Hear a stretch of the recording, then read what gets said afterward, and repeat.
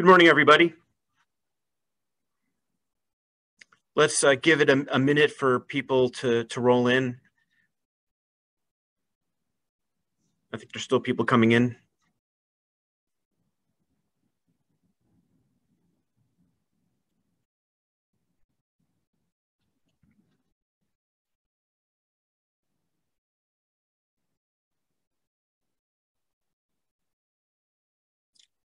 Well, great. Looks like it's slowed down a little bit. Why don't we get started? Good morning again. Welcome to today's Future Supply Actions Funding Program webinar. My name is Warren Teitz. I'm a team manager within Metropolitan's Water Resource Management Group, and I'm also the program manager for the Future Supply Action Funding Program. We call it our FSA program. Today's webinar focuses on the San Diego County Water Authority's demonstration study of Wedgewire screens for the Carlsbad Desalination plant.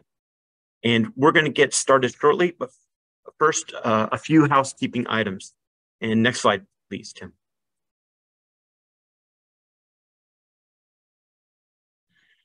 There we go. So we are recording today's webinar, and so your microphones will be muted.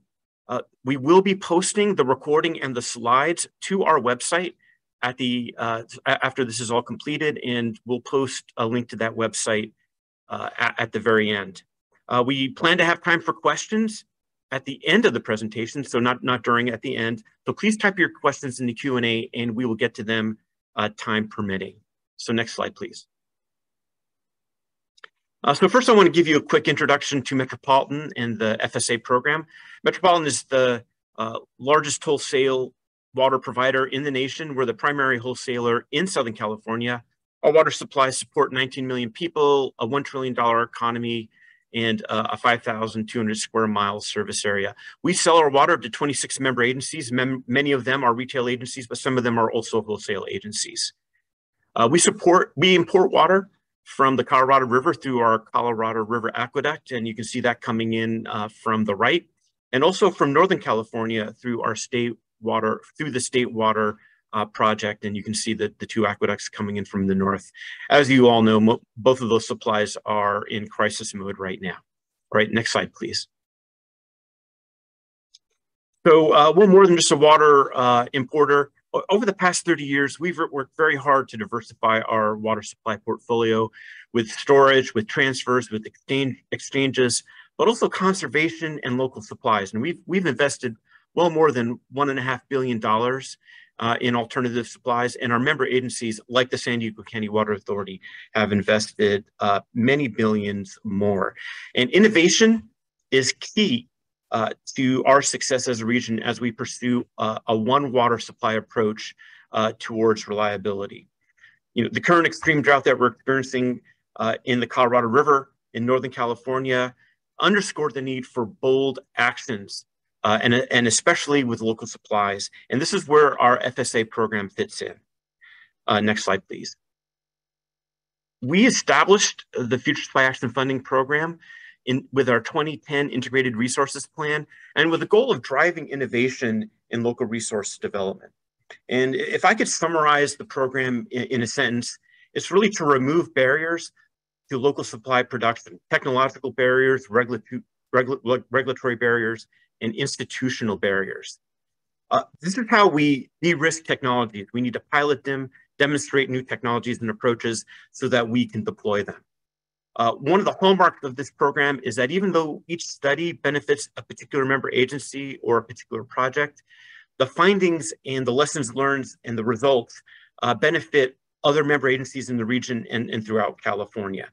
So the FSA program encompasses four resources: local resources, groundwater, stormwater, potable reuse and recycling, and also brackish groundwater and seawater desalination. And we've been fortunate to be able to fund studies in all four of those resource categories. Next slide, please. So the current program, which we're in the process of wrapping up, included 14 studies we co-funded with our member agencies, member agency partners, and that included $3.1 million in Metropolitan co-funding. That leveraged about $7 million in member agency and local agency funding. Most of those studies are either complete or on the way to being complete. We also, during this round, funded just under $1 million with the Water Research Foundation And that funding went to 6 potable reuse studies, including 2 that were essential for establishing DPR regulations in California, and 1 agricultural reuse study, which I think could be super helpful, as this mega drought continues in the West. But before I go on to the next slide, I just want to say there was a recent PPI study that came out that showed that almost 80% of likely voters in California supported seawater desalination as a supply. Interestingly enough, that same poll showed that the same group, 60% of them or more than that, supported strong ocean protection and protecting coastal resources, protecting the beach. So therein lies the rub, and this is exactly what the topic of today's study is. It's evaluating environmentally protective intakes for seawater desalination. Next slide, please. So at this point, I'm going to turn the webinar over to Nathan Faber from the San Diego County Water Authority, our partner for this study, and let him introduce the study and the main speaker. Nathan, the floor is yours. Take it away. Thanks a lot, Warren. Good morning, everyone. My name is Nathan Faber. I'm a principal engineer at the San Diego County Water Authority, and I wanted to just provide some brief background on the project. So as Warren said, to diversify our water supplies in the San Diego region, the Water Authority partnered with Poseidon to construct the largest desalination plant in the Western Hemisphere here in Carlsbad. And the Claude Bud Lewis Carlsbad desalination plant was operational in December of 2015 and has since produced almost 300,000 acre feet of high quality drinking water. And as Tim will get into, the plant was co-located with the Encina Power Station and utilized the plant's existing infrastructure to bring seawater from the Agua Hedionda Lagoon.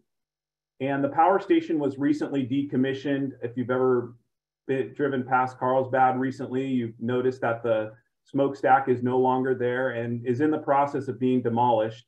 And this requires Poseidon to modify the intake. So in order for the plant to stay online, construction of the new intake was conducted in phases. So 3 phases. The first phase was complete in June of 2020 and included the installation of new dilution pumps to replace the power facility's cooling water pump system. And the last phase is installing new intake screens. And the screens need to comply with the Ocean Plan Amendment adopted by the state of California in 2015. And the focus of this presentation is a pilot study conducted by the Water Authority and Poseidon to test new intake screen technologies. And we wanted to thank MWD for developing this funding program and supporting us on the project. We also wanted to acknowledge the hard work and excellent support we got on this project from Warren Tights and his staff, Hannah Ake, who's no longer at Metropolitan, and Don Bentley, who's picked up the project and really helped us out. In addition, we also want to thank the Division of Water Resources, State of California, DWR. Also, they provided funding for this project. So really appreciate all the support. And with that, I will turn it over now to Tim Hogan, who led the pilot project, and he will go over the details of the project. Great, thanks a lot, Nathan. And thank you also to Warren. So just quickly, my name's Tim Hogan. I'm the principal and owner of a small consulting firm called TWB Environmental Research and Consulting. I'm a fish biologist that's worked with engineers for about 20 years now, specifically on protection of marine life at industrial water intakes. So here's the agenda for the presentation today. I recognize we probably have a lot of folks on the phone, and I'm going to do my best to stick to this so that we've got some time for Q&A at the end. We'll go over a bit more about the background. I think Nathan gave us a great sort of overview of the plant specifics. We'll discuss the objectives of this pilot or demonstration scale study. I'll go through a bit of the project design, mostly in picture format, because again, I don't want to get lost in the weeds, and pictures, I think, tell the best story. We'll go through how the pilot was operated, some of the results and conclusions or lessons learned through this project. And then I'll touch on a couple of related studies that sort of followed on after the pilot project began with Wedgewire. So here we'll cover some of the background and objectives. As you heard from Nathan, what instigated the research into new intake technologies was when the NRG power station went offline and the pumps were shut down. So the co-located desalination plant would need to start drawing its own flow for feed water rather than drawing flow through the power plant. As you heard Nathan say, this was a modification to the existing intake and discharge structure that was completed in phases. I'm just showing you here phase 3, which is where I want to walk you through how water flows through the facility. So I'll try to put a picture to the words that Nathan just provided. So what we're talking about is an array of 16 large Wedgewire screens with 1 millimeter slot size designed for a ½ foot per second or less through the slots. Would need to be installed out in the lagoon. They would have lateral pipe connections, which you see here, these 4 pipe connections to the existing intake structure. We would remove all of the connections to flow that had been passing through the power plant, and flow would be routed in this manner. From the intake screens through the laterals to the existing pump station, no changes to that intake pump station. Feed water is delivered to the desal plant. Brine is returned and mixed with the additional flow coming from a new fish-friendly pump station that's been installed. And that diluted brine would make it offshore through the existing discharge pond. So there were 2 different Wedgewire technologies that were evaluated at a very high screening level. If we were to build this intake at full scale, the first we refer to as a passive Wedgewire screen, and you can see in the bottom left what they look like. They're typically T-shaped screens. Again, we'd need an array of 16 large screens, 4 on each of the 4 laterals, and they're completely passive in that nothing is moving on those screens, but they do have an automatic air backwash system providing compressed air to the screen to backwash off any impinged debris. The second Wedgewire screen intake design we're referring to as an active Wedgewire screen. Folks may recognize these also as rotating brush clean screens. The only real difference here is based on the installation that would be required. We were looking at vertical drums rather than horizontal T-shaped screens. And these are screens whose drums will rotate against a fixed external brush and an internal brush that rotates on an axis. So the mesh material itself would be cleaned by the rotation of the screen drum.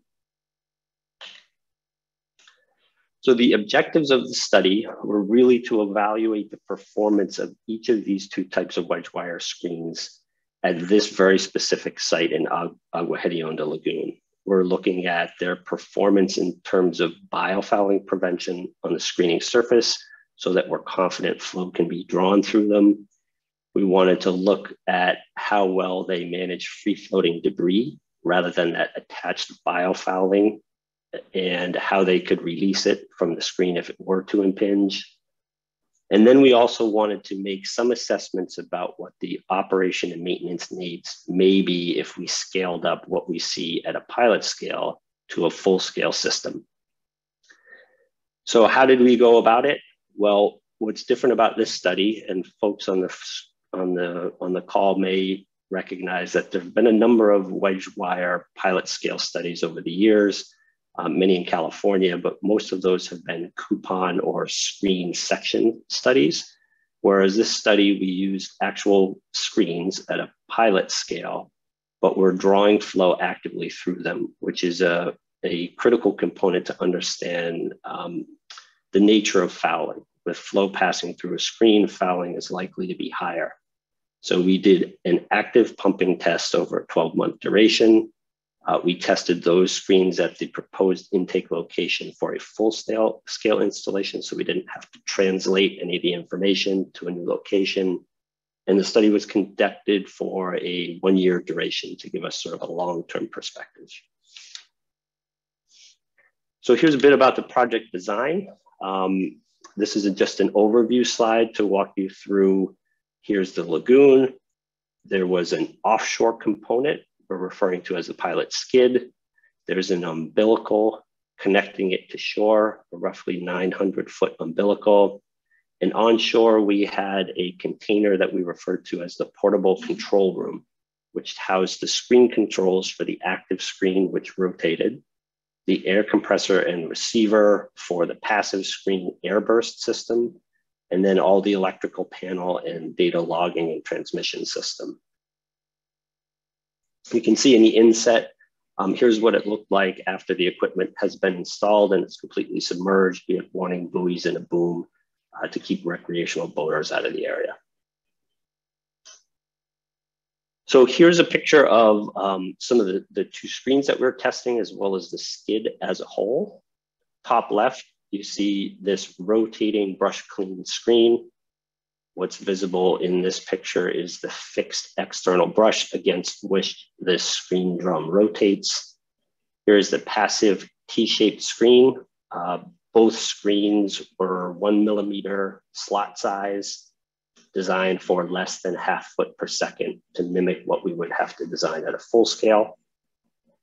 Here's the overall skid, which includes the screens, a submersible pump, and a discharge tube for each side. So this was a side-by-side test.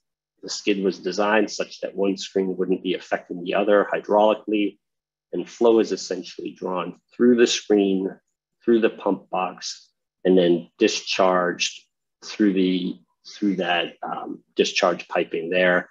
So no flow was being drawn to shore so that we could avoid the maintenance of having a pipeline 900 feet potentially being fouled. Bottom right picture, you see a custom fabricated barge that was used to install the skid. Here we are offshore about 900 feet from the power plant that once existed. The umbilical was paid out from a large spool, again, roughly 900 feet.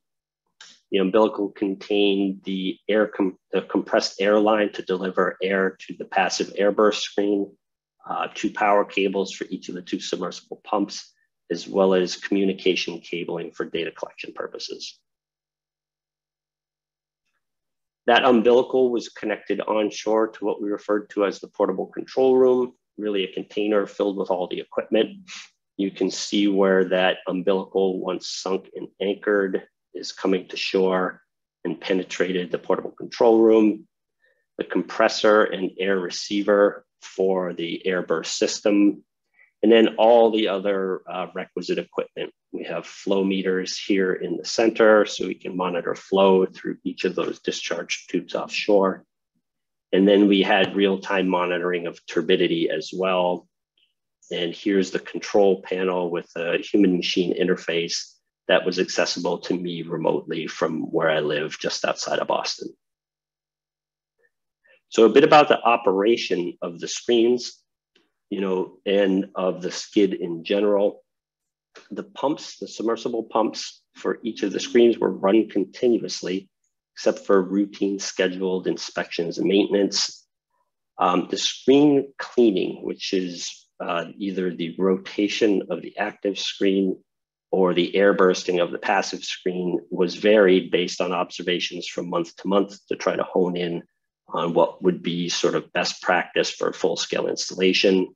We did have monthly dive surveys to conduct observation underwater and complete any maintenance tasks. There was also weekly inspection of the onshore components in the portable control room.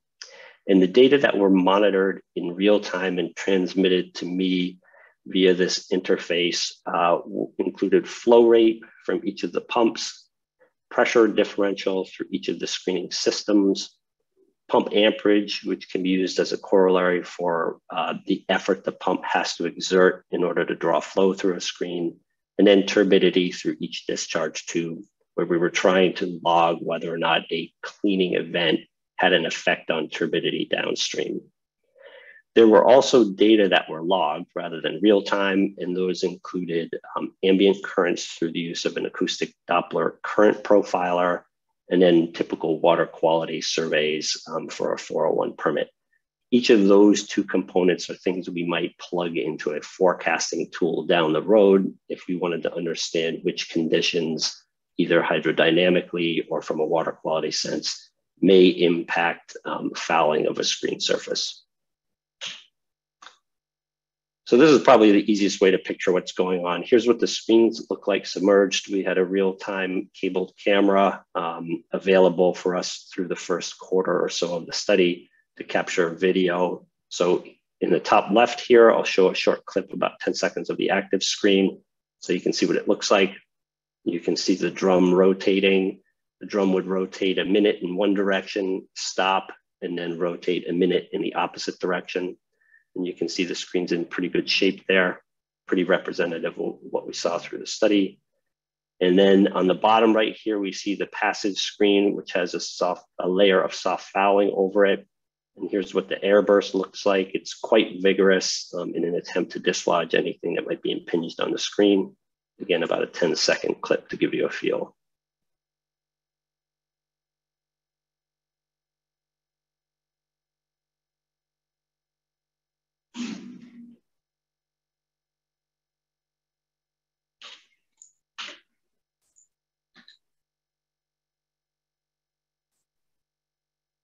Apologies, it's a little bit frozen here.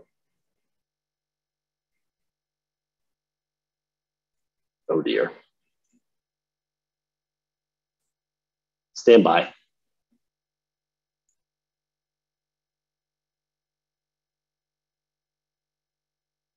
Apologies for the technical difficulty, folks. Seems to be videos always do that.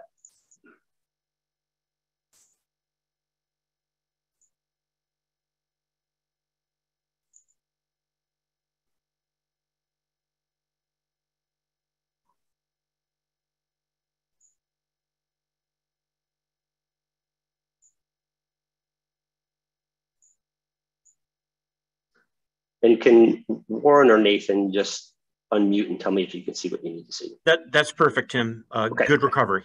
Okay, thanks. Sorry about that. It wouldn't be a virtual meeting if someone didn't make a mistake. Let's see if we can get it through to the next slide, though.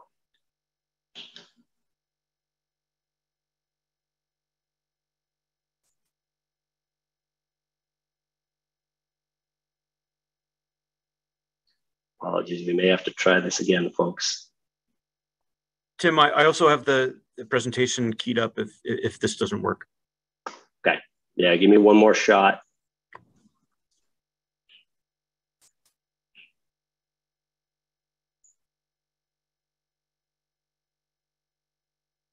So I can just skip over that slide.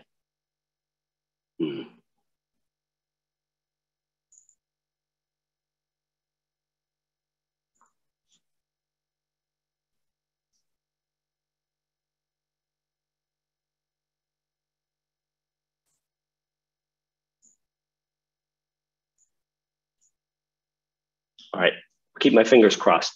So you saw what the screens do, and now here's sort of a matrix of how we operated for that 12-month period.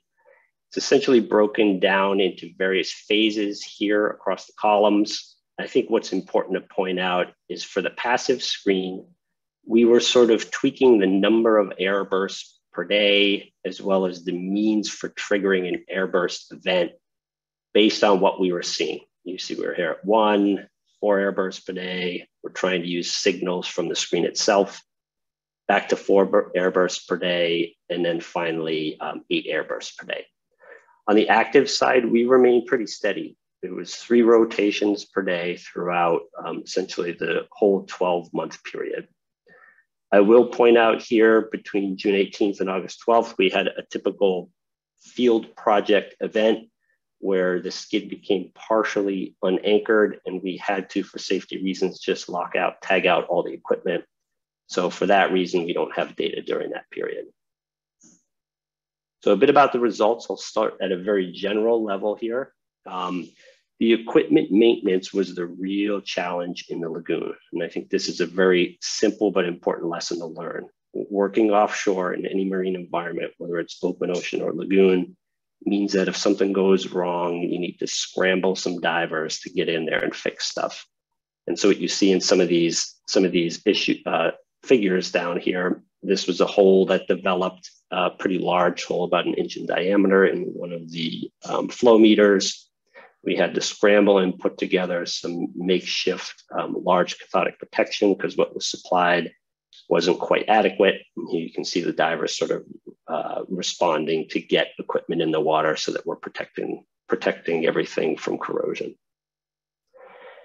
And then I have a few slides here on each of the Wedgewire screens. Again, I'm trying to keep this high level, just given the interest of time. What I'll point out again is both screens, the passive and active, were fabricated of super duplex stainless steel, where in a marine environment, what's typical globally is to use a copper nickel. In California, it's been frowned upon, so we were not allowed to look at copper nickel. So we knew that there would be some challenges using super duplex for either one of these screens. You know, fouling would be expected. So what we saw on the passive screen is that the exterior surface did foul generally within 1 month. And we have that information based on divers being in the water each month. Again, the screen wasn't copper nickel, so I don't think that's a huge shock to me. The exterior fouling was pretty much all soft growth, and it was pretty easy to remove by divers manually, just with a gloved hand and with a wire brush. And though the airburst was effective for releasing any loose impinged debris, it was not effective for removing any attached biofouling, whether it was soft or hard growth. After about 6 months, we opened that screen up through a small hatch in each end cap to inspect the internals and learned that there was quite a bit of fouling that had accumulated on the intern flow distribution manifold of the screen. So we learned after that 6-month period, during each monthly visit, we'll also have to add the task of divers manually cleaning the internal surface in addition to the external surface. And that was accomplished by divers with a pressure washer. So not a small task to open that up and get cleaning equipment in there. And when we scale it up to a larger intake, that would become an O&M concern. So here's what that fouling looked like after that 6-month period. You know, admittedly, we probably should have opened that screen up a little sooner. And there were some vagaries about how the screen was being operated, whether the frequency of air bursting was sufficient. But suffice it to say, what we learned here and what you can see from these pictures is it would definitely be required at a full scale to have a pretty intense O&M plan with divers cleaning the internal surfaces of screens if super duplex was required for a passive Wedgewire screen. So after that event, you know, we had divers in there, we pulled the screens, cleaned everything off, and you can see when we reinstalled them, everything was clean, internal and external. And for the remaining 6 months of the study, we were able to maintain good clean screens with that manual monthly diver assistance. On the active screen side, again, we're talking about super duplex stainless steel screens. We see in these figures here that the exterior fouling was pretty well controlled by the brushes and the rotation of the screen. Over the full course of the study, there was really no noticeable accumulation of fouling on the external surface. I think in that top figure, you could see just some slight discoloration of loose, soft biofouling, which was easily removed. And that indicated to us that the brush bristles may not have been in direct contact, so just an indication that at a full scale for an O&M, from an O&M perspective, that's something we'd want to keep an eye on. But otherwise, the screen was in good working order for the duration of the study. Internally, you know, we had an opportunity to look at the screen at that same 6-month mark. Didn't notice any occlusion anywhere that would be of concern. So we feel like, you know, the screening surface is pretty well cleaned internally and externally by that rotating brush clean mechanism. Here's just a few more pictures of you know, on the left, good, clean surface here. In the center, you know, some slight discoloration where we might need to make an adjustment to that external brush to maintain contact. And then lastly, there's the interface here between the brush and the screen mesh itself, where there was some loose debris that accumulated, but the screen rotation in both directions essentially took care of that. So there were really no major occluded areas of that screen surface for passing flow. So let's just cover some lessons learned, and then I'll move on to a couple of other interesting related projects that sprung out of this demonstration. You know, we knew going in that control of biofouling was going to be our #1 concern, especially given the fact that we'd have to use super duplex stainless steel rather than a material that may be a little more conducive to preventing biofouling. So we did confirm that that is an issue in the lagoon. You could also see from the previous slide that maintaining equipment in that offshore environment is a real challenge, and that's something that we need to keep an eye on. We did determine that the brush cleaned active Wedgewire screen was better equipped to control biofouling in the lagoon under those operating conditions representative of what we would design for a full-scale installation. And that the active screen, based on those results, would likely require less maintenance at full scale, you know, essentially fewer divers in the water as frequently. The air-bursted passive Wedgewire screen did require divers for manual cleaning, and that's something that we'd have to take into account for full scale from a cost perspective. And now a bit about two related studies that sprung out of what we had been doing. The first was a plankton sampling study. You know, while we had that skid in the lagoon, we wanted to address whether or not there was a biological benefit to using a Wedgewire screen at 1 millimeter for preventing entrainment of organisms. And you can see the objective here is to address what we find in the regulation, which is that operators that use 1 millimeter screens for seawater desalination are offered a 1% credit in terms of reduction of entrainable sized organisms. And we think that that credit should probably be higher. This was a relatively small scale study with just 3 sampling events. So the data were not rigorous enough for us to make any statistical conclusions. But what you see is in these 2 circles here, we were sampling from each of those 2 ports from the passive and active screen discharges. And then we were also collecting samples, as you see in the top right here, through the use of a pump from a separate unscreened intake at the same depth to get a feel for what the ambient densities are relative to the densities passing through either one of the screens. We used a 335 micron net per the Ocean Plan Amendment regulations for the other entrainment type studies. And our target samples were about 50 cubic meters. So the pictures here just show you this was a diver assisted study where we had to hose clamp plankton nets over the discharge pumps. The nets were sized such that there would be as little extrusion as possible based on the velocities coming out of that discharge port. Organisms were collected in the cod end, taken to the surface, rinsed down, and brought to the lab for identification and sorting. So again, the results were pretty sparse for a number of reasons, not least of which was when the screens were locked out due to the anchoring issue and COVID related restrictions. We were able to get out and sample, but not during the peak periods of ichthyoplankton abundance. So we weren't able to collect a whole lot of organisms to make a statistical analysis. What you can see in the picture to the right are a number of essentially shrimp that are associated with biofouling within the pump structure. So these were not organisms that passed through the screen, and they really dominated the samples. But in terms of results, we got roughly 13 organisms through the ambient port, the unscreened port, versus 6 through either of those two active or passive screens. Again, just from a qualitative perspective, there's roughly twice as many through the ambient port.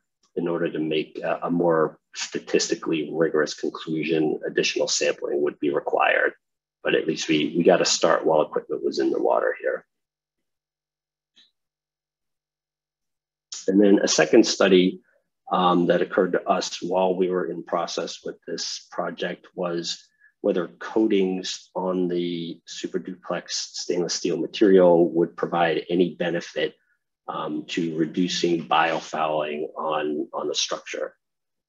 So we looked at a coating coupons of super duplex stainless steel with 2 non-toxic foul release coatings that we think would be approved for use in California. We ruled out any anti-foul copper-based coatings, which we know would be frowned upon from a regulatory perspective. You could see that we coated coupons in duplicate, and they were mounted to a PVC frame. The PVC frame was lowered, as you can see in that top left picture, at the existing intake location, just upstream of the bar racks. And the velocity there was roughly between 0.2 and 0.5 feet per second. And that's worth pointing out because these coatings rely on hydrodynamics for sloughing of any attached organisms. They're really not designed to completely preclude settlement of biofouling organisms, but they are designed to reduce the adhesion strength. So a flow velocity should be able to remove organisms fouled on those coupons. That frame was lowered down to natural bottom and rested on the natural bottom. And the study is currently underway. We're about halfway, a little more than halfway through at this point.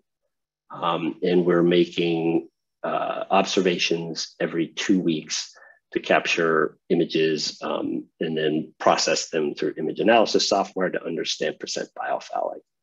So rather than show you a long table or a graph, I thought pictures would be worth 1,000 words. So here we are, we're gonna cycle through 3 slides. The first shows you what the uncoated control coupons look like for a 6-month period. The next will show you sort of the intermediate of the 2 coatings, the one that performed not quite as well.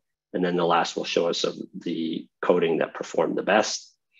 So you can see we got in the water around December of 2021, and this is taken through May.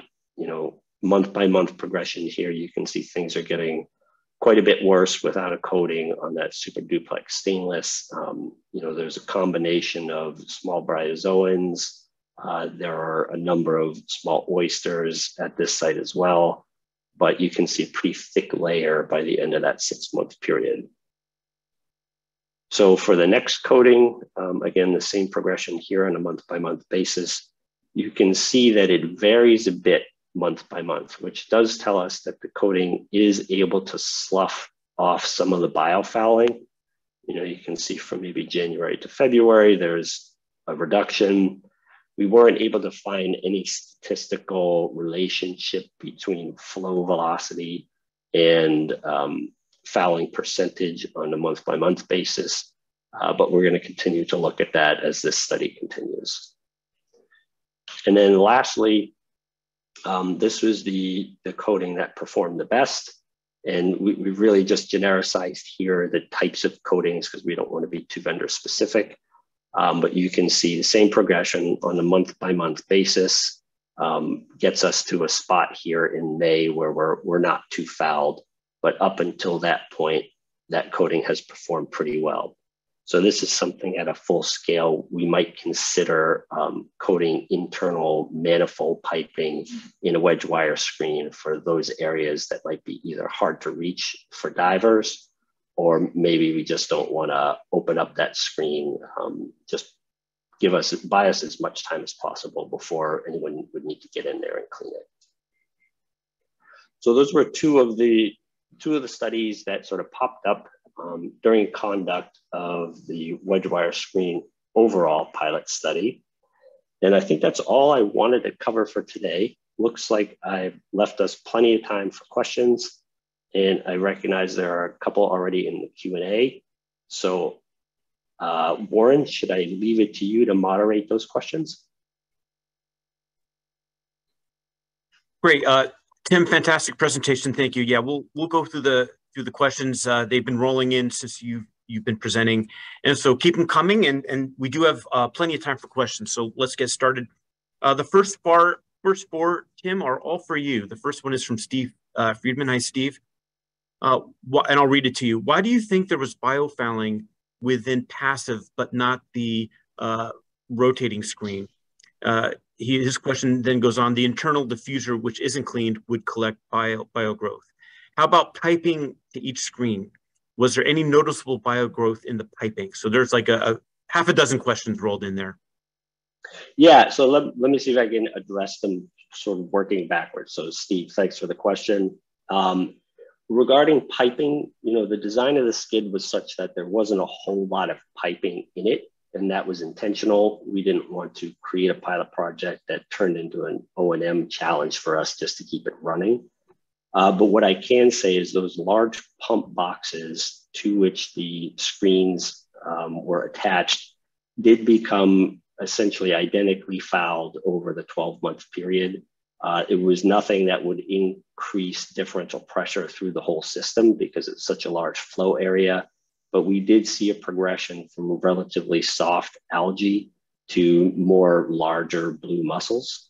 So that was the piping question. And then the second question was about, I'm sorry, could you repeat that, Warren? I think it was about the internals of each of the Wedgewire screen.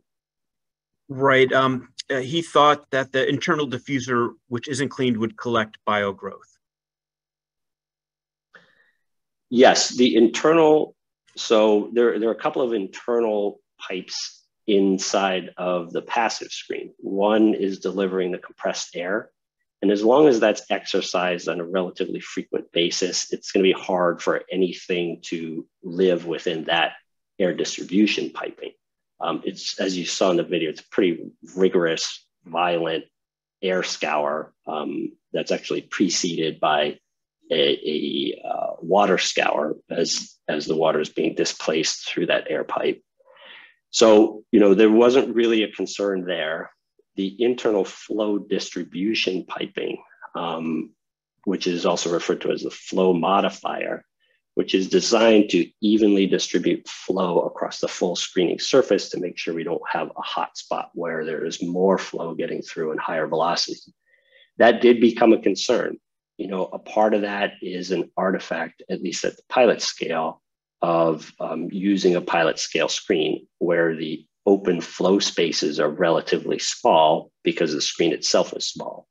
So that's something we learned in the process of a study like this, that we would certainly probably see better performance in a larger screen that has larger flow areas.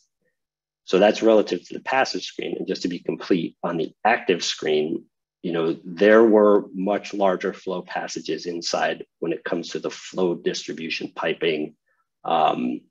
This was essentially a pipe within the screen, a vertical pipe, which was very large diameter and had very large perforations in it. So again, it's accomplishing the task of distributing flow across the full screening surface, so you have no hot spots, but it had very large open areas that we think would represent what would be built at full scale. It didn't really have a scaling effect.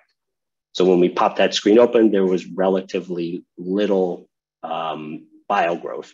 This, not to say we didn't see a mussel here or there, but nothing that would be of concern for precluding flow through that screen itself. Great. Thank you, Tim. This next one is for you as well. It's from Gordon Thrupp. Thank you, Gordon. So the video of the airburst seemed to show an initial preferential downward flow of air. And Gordon wanted to know, what was the arrangement of ports for the airburst, and might jets of water, so the second part of his question is, might jets of water be more effective than the airburst?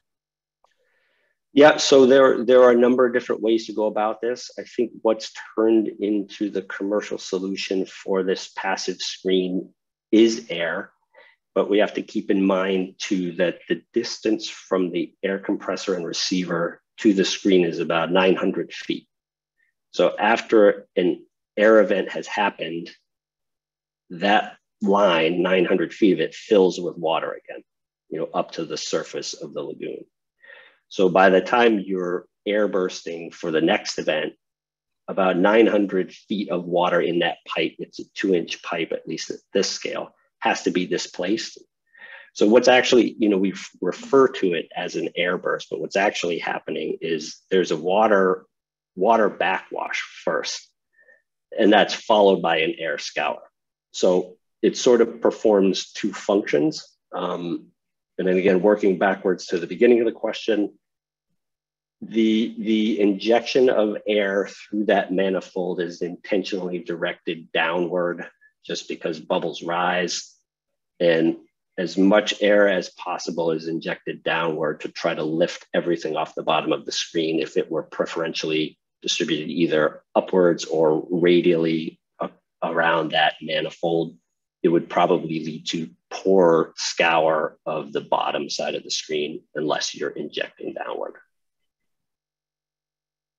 Great, thank you, Tim, and thank you for that question. We've got two questions from Steve, but Steve will circle back to those questions. I want to get some other participants. We've got a question from John Munoz, and this is about Super Duplex. Are you planning on using Super Duplex for all the piping for this project? And if so, is there an estimated amount of piping footages? And this would be in an effort to prepare the welders, and he just was looking for approximate numbers of piping. Great question. That's probably a better question for a design engineer to answer. And I'll say that it's probably likely to just be the screening surfaces themselves. Other areas where costs could be cut, I imagine they'd be looking at different pipe material, different materials.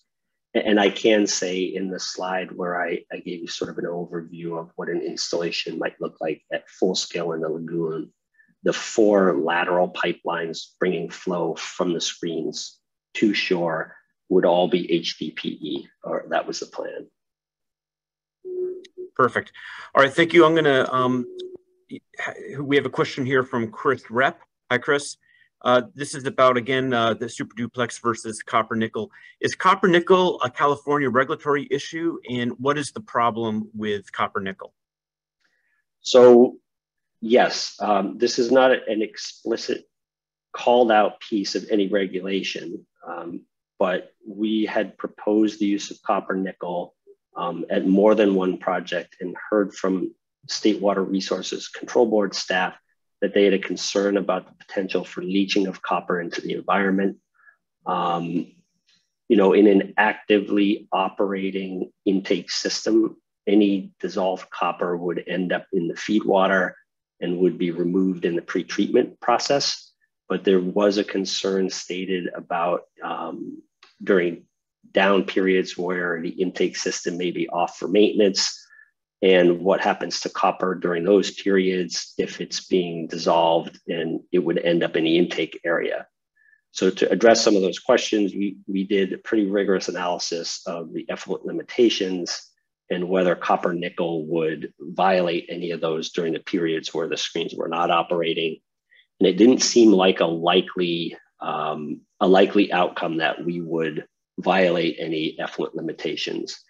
Rather, I think the state of California has shown a preference for getting rid of as much copper as possible. And that's driven through the marine vessel industry that all used to use copper paints for preventing biofouling on their vessels. And you do see some copper dissolution in harbors where you can have exceedances of limits. So this was more, I think, of a policy decision than necessarily an empirical one. Great, thank you, Tim. I think this next question is for you. We've got two from Mahith Nadella. I hope I pronounced your name properly. We'll take the second one first.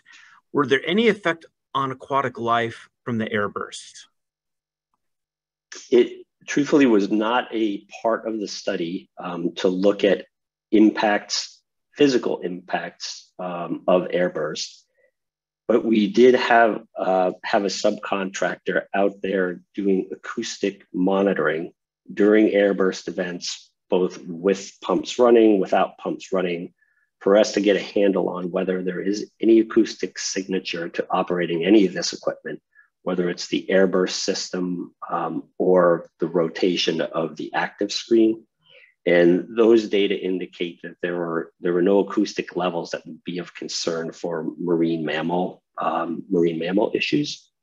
But as to physical impacts, it wasn't part of the study. Great. Thank you, Tim. I'm going to skip down to a question from John Kennedy. Hi, John. Why was the half foot per second flow rate used? That was specifically tied to the Ocean Plan Amendment language. If a surface water intake is to be used for a seawater desalination plant, it must meet two design criteria. One is it has to use 1 millimeter slot width. And the second is it has to be designed to never exceed a half foot per second. Specifically, that half foot per second velocity came from Clean Water Act Section 316B regulations that were litigated since the early 70s. And the EPA reviewed a number of studies that had been conducted, mostly on the East Coast, to try to identify, based on fish swim speeds and the types, or I should say sizes and species of organisms that are likely to be impinged, that at about a half foot per second, you're giving the majority of organisms plenty of hydraulic cue to avoid impingement. Above that, there may be a concern that organisms could be impinged on screens, but that's sort of the derivation historically. And Tim, this other question from Steve also is about that half foot per second. His question was there any noticeable head loss from biogrowth on the passive screen? And his question relates, would the biogrowth affect the intake velocity, which would violate that half foot per second limit that you just mentioned? All right, I seem to have a penchant for going backwards through the question, so let me do the same here.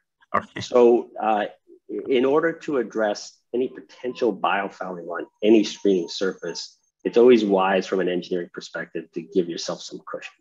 So generally speaking, when an intake's designed to not exceed half foot per second, we're usually giving it about a 15% cushion in terms of surface areas. So that means we're really designing for about 0.425 feet per second. And then that additional 15% could be fouled and we still won't violate half foot per second. So that would be the approach for the full scale intake to comply with that velocity criterion. And we applied the same design to this demonstration scale as well. We never really saw a head loss that could be associated with just the screen surface, because truthfully, at a half foot per second, there are no technologies available to measure that differential. It's such a low velocity. So what we had to do was measure the change in pressure between the ambient pressure at the depths that the screens were located with flow through the whole pilot project structure. So essentially any losses in the system that would be associated with the screen mesh, flow turning to go through flow modifiers, through the pump box, out the pump, and then through the discharge tube. So so the answer to the question is yes, we were able to measure differential pressure, but it was through the whole system. And of that whole system, I think roughly 2 to 5%, based on calculations from vendors, could be attributed to what's actually at the screen surface for differential. So the answer is it's extremely difficult to measure empirically half foot per second through any screening surface. Interesting. I did not know that. Okay, so we got 2 more questions. I think we can get to them, but only if you give lightning fast answers, Tim. So I'm going to ask the questions. I want a lightning fast answer from you. So you mentioned, this is also from Steve, you mentioned checking turbidity after cleaning. What were the results? 30-second answer. The results were the system was not designed adequately for us to measure. There was too much of a lag in the sample that would have to make it 900 feet through the sample tubing at a very low velocity. So we weren't able to make a correlation there. Okay, Anecdotally, there were no effects of air bursting or brushing on turbidity. Great, thank you. And the last question that we got from the audience, and by the way, thank you for this engagement. We really appreciate it. Were any other manufacturers or products considered? And I don't know if they're talking about the screens or the coupons, but that is a good question. I'm not sure how you want to answer that one. Yeah, so we've been real careful about not trying to give any commercial advantage to any one vendor. This was a long study in the planning stages, and this is my 30-second answer. I still got 20 seconds. We reached out to all screen vendors of passive and active Wedgewire screens, and the products that made it into the study were those that engaged. Perfect, thank you. And Nathan, you got off easy. I was expecting a couple of hardball questions your way, but they didn't come. That's all the questions we have time for today. Again, thank you for participating and with those questions. I want to thank Nathan and Tim for that outstanding presentation. That was terrific. I also want to thank San Diego, including Jeremy Crutchfield, for shepherding this and their Poseidon partners for shepherding this study through COVID. It wasn't easy. There were a lot of challenges, and they did a fantastic job. Metropolitan was just a co-funder. And so in addition to Tim and Nathan, I want to thank Michelle Peters from Poseidon, who apparently was also instrumental in keeping this project rolling through those dark days. So I also want to recognize and thank the Metropolitan FSA team who's been engaged. Dom Bentley, Matt Hacker, Ariba Saeed, Stephanie Franco, Tracy Abundes, and Nadia Harja Dinata helped on with the early phases of the FSA program. And today we got a lot of help from Teresa Gonzalez, Nicole Delgado from our External Affairs Department, and External Affairs, sorry. And then Terrence Lee, Ryan Roman, and Lauren Carrillo from our IT department. Without the hard work and help from these folks, the FSA program and this webinar just would not have been possible. So the results from this webinar and the final report and the presentation will be posted on our website. And I think we'll try to, oh, and Stephanie just posted it in the chat room there. So they're not up there yet, but we'll post them hopefully later on this week. But we have recordings from prior webinars, final reports, and slide decks from our other webinars earlier this year and from last year are also posted up there. The next, we have 2 more scheduled for this year. They're not scheduled yet, but they'll both be on stormwater. And so look for that announcement.